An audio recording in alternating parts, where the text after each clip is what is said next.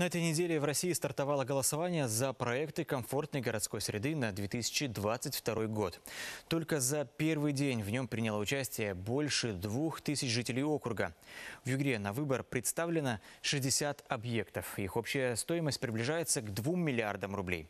Подробнее о том, какие общественные пространства жители региона хотят увидеть в своем городе, расскажем в следующем сюжете. Свою историю программа по формированию городской среды начинает в 2017 году. Со временем партийный проект «Единая Россия» охватил всю страну. За это время в России благоустроено более 83 тысяч общественных пространств и дворовых территорий, 418 объектов в Югре. На их создание потратили около 2,5 миллиардов рублей. В разных муниципалитетах появились новенькие набережные, скверы, парки и детские площадки. Причем их внешний вид и функциональность выбрали сами югорчане. Сами жители определяют приоритет, да, что мы будем делать в этом году, что будем в следующем году. И вот исходя, более того, после этого проходит согласование дизайн проектов, то есть уже люди участвуют в обсуждении, как будет выглядеть там, этот сквер, эта площадь, этот двор. То есть это на самом деле очень важный момент. И потом уже участвуют в приемке готового объекта. В этом году на голосование в Югре представлено 60 объектов, которые будут строить в следующем году. А какие они? Например, в Когалыме на обсуждение вынесли 3 проекта. Это парк «Галактика», сквер по улице Сибирской и это деревня у лодочной станции. Площадь последней 15 гектаров. Планируется, что на территории этой деревни югорчане смогут погрузиться в быт и обычаи коренных народов Севера.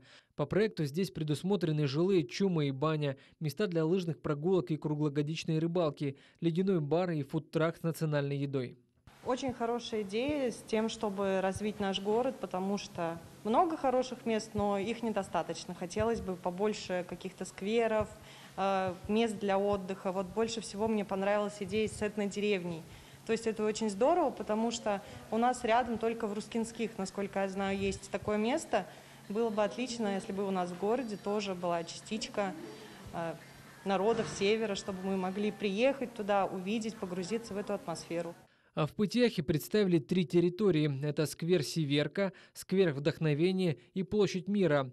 Здесь могут появиться новые скамьи, светильники, архитектурные композиции, клумбы с цветами.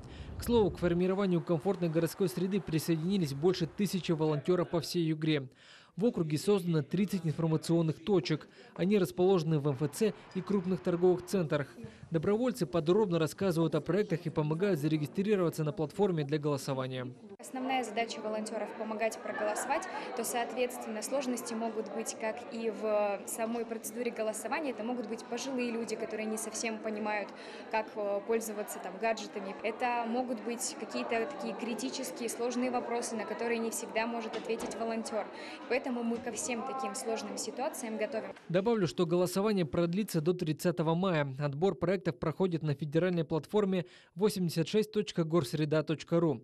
Для участия нужно авторизоваться на сайте через госуслуги или зарегистрироваться, подтвердив номер телефона. Проголосовать можно только один раз, поэтому выбирать нужно с умом. Ведь то, как будет выглядеть тот или иной муниципалитет, зависит только от югорчан. Василий Сысуев, телерадиокомпания «Югра», Ханты-Мансийск.